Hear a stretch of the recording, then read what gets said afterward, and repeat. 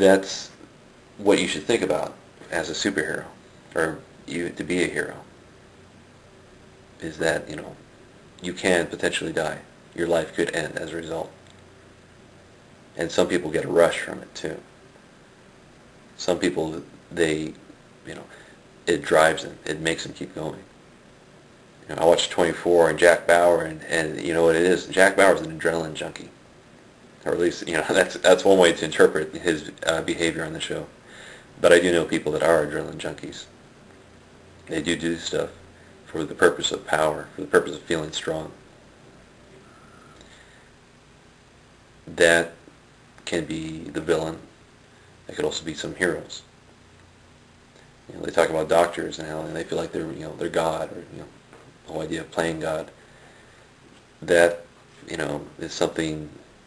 Yeah, when you handle people's lives and you realize they live or die basically according to me, it's a perverse sense of power you feel. And the weird thing is that you have to accept it too. It's your morality. It's what drives you, what keeps you at it. That's what matters. That's what's going to affect how you handle it and how you keep going about things.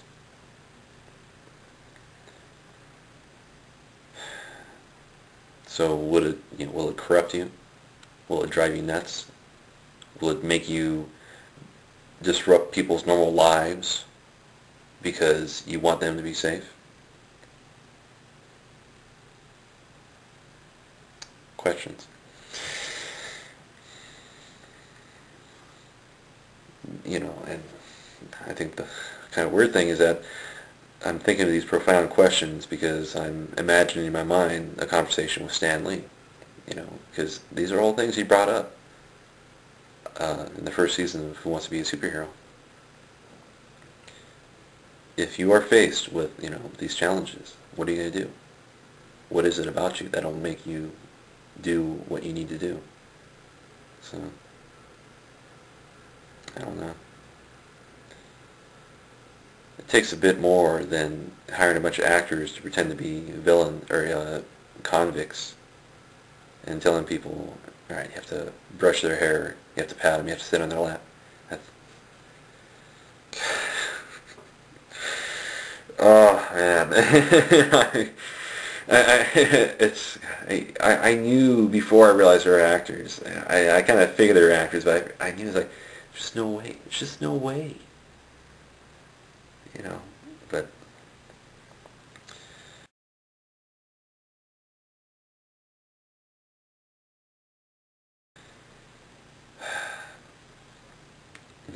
you have to judge a person's character. You need more than you really have to put.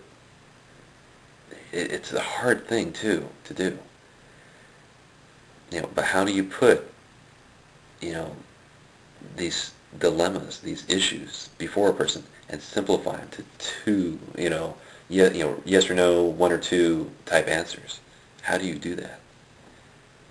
So I'm hoping that for this season, Who Wants to Be a Superhero, they can do that, because that would really paint the picture of the human spirit. That would really show people just, what anybody's made of.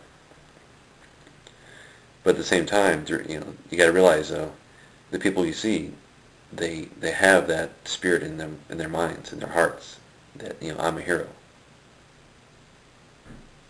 That's so in a way, you're seeing a unique best of humanity aspect and being put to the test, put to the challenge. Fear factor is people stomaching, people enduring pain, people holding on, which is all mental. And in a way, that's what Who Wants to Be a Superhero is. It's all mental.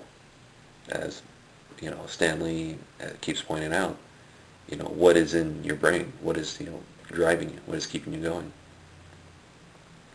And they proved that, too, with the attack dog and the asbestos suit. People say you have to reach that door. You have to reach that door handle. You have to run across the yard and reach the door handle. And little light women just being tossed around. and she just didn't give up. And it's, yeah, that's what it is. She knew, that's what it's going to take.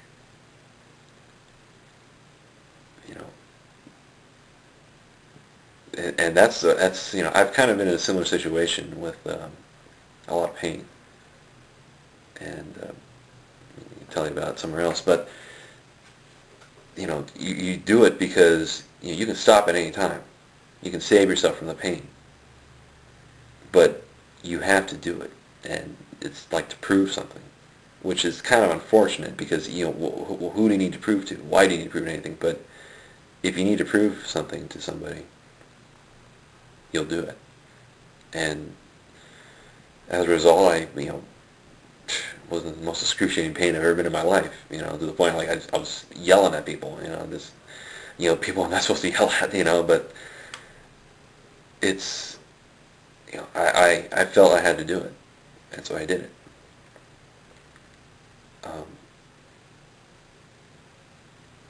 Is that what it means to be a superhero? Is that what it means to be a hero? To endure that pain, even though you could stop at any time? Or are you a masochist? Questions, lots of profound, deep questions, and I'm kind of tired. I shouldn't be asking these because it's going to keep me up even longer. But I hope this little blog is, if you're watching it still, thank you, by the way. But I hope that, for all you guys interested in Who Wants to Be a Superhero, I hope these are questions that you've kind of already asked or thought about, or maybe, paused over, glanced over. And if not, then I hope, that it's an eye-opener to you. It's more than just a show. And I mean show as in put on a costume and saying, I'm this or that person. It's, what is inside of you. Like Stan Lee keeps saying. What is inside of you to make you a hero? What is inside of you, to say, I will face this. I will overcome this. I put a hero of mine, Clarence Darrow, and an army captain I knew. He's a major now. Probably might be a lieutenant colonel now.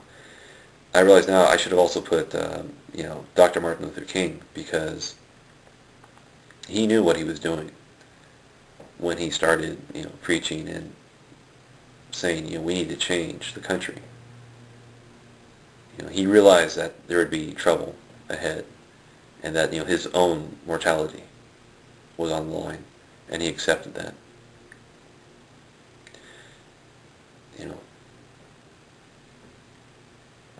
It's that's really the ultimate weight you have to consider is what is going to change as a result of my sacrifice or of my stepping into harm's way. What will change? That's what makes a hero. That's how I think that's the way you decide. Will things be changed if I put myself into harm's way? And in a weird way, you can justify not doing something as a result. Heavy, weighty questions. Superhero's life is always full of questions. Answers are hard to come by.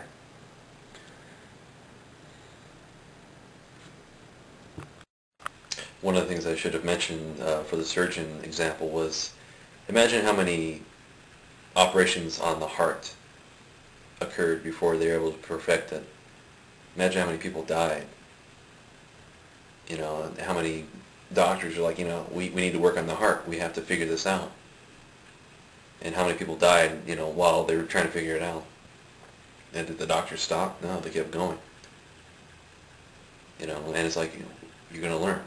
You have to learn from your mistakes. You have to learn, from the sacrifice of these, people who have died.